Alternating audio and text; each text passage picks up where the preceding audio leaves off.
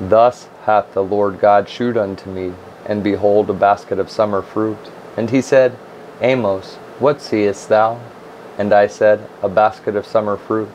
Then said the Lord unto me, The end is come upon my people of Israel. I will not again pass by them any more. And the songs of the temple shall be howlings in that day, saith the Lord God. There shall be many dead bodies in every place.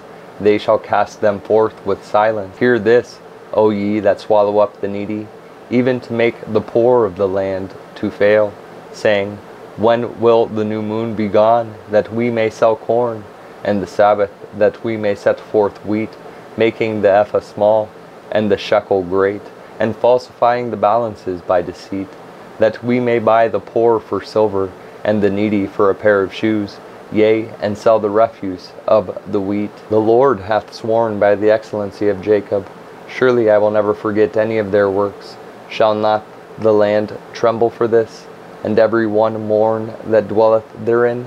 And it shall rise up wholly as a flood, and it shall be cast out and drowned, as by the flood of Egypt.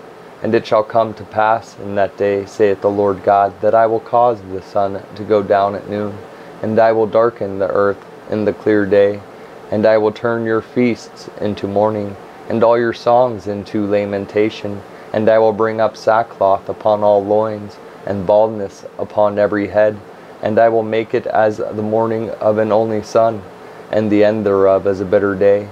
Behold, the days come, saith the Lord God, that I will send a famine in the land, not a famine of bread, nor a thirst for water, but of hearing the words of the Lord. And they shall wander from sea to sea, and from the north even to the east. They shall run to and fro, and seek the word of the Lord, and shall not find it. In that day shall the fair virgins and young men faint for thirst. They that swear by the sin of Samaria, and say, Thy God, O Dan, liveth, and the manor of Beersheba liveth. Even they shall fall, and never rise up again.